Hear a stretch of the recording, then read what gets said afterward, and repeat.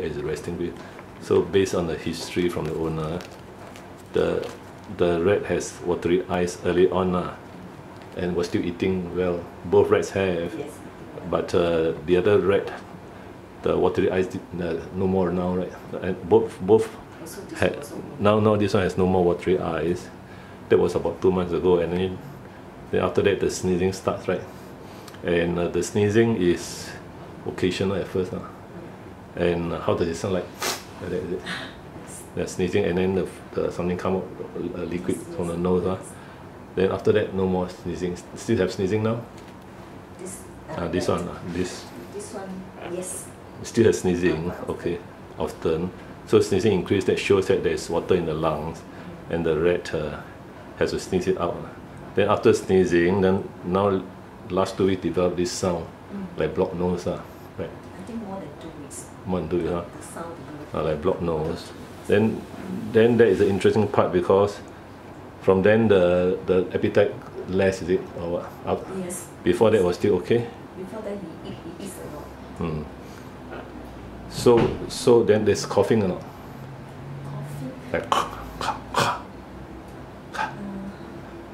because the owner. Sneezing. Huh? Because at night you can hear. Coughing very well. You hear at night? I heard only one time. You heard at night? At night, is it? At night. This is 2 years old male, and then now is it very sleepy, lethargic? Yes. Very sleepy. Very sleepy. And then the other rat probably overgroom this one. Start to groom this one, or disturb.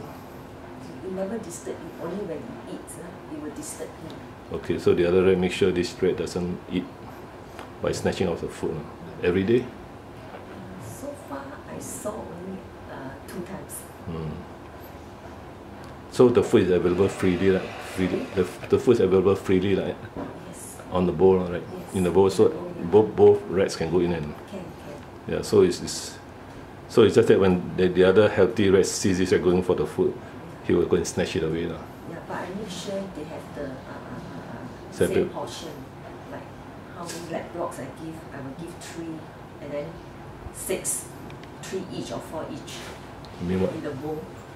But there's still one bowl, right?